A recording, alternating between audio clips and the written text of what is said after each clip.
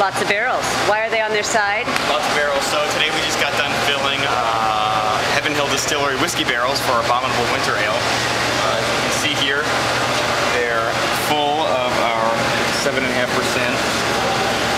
malty winter beer. Whoa. I'm gonna smell it. Oh my gosh. Okay. So these will sit for about a year. The residual whiskey in the wood will soak into the beer, giving it a really, really nice whiskey essence. And as you can see here, we've got last year's just ready to tap. That'll sit a year. So what are we going to drink in November of this year? Last year's, 2009's. All right. How much of that do we have? Enough? Enough. Plenty. Part of the process was spraying the barrels down and letting them expand so they didn't leak during the filling process.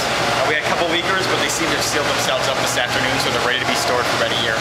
Wow. You had a couple what? Leakers. Leakers, yeah. Okay. How'd you seal them?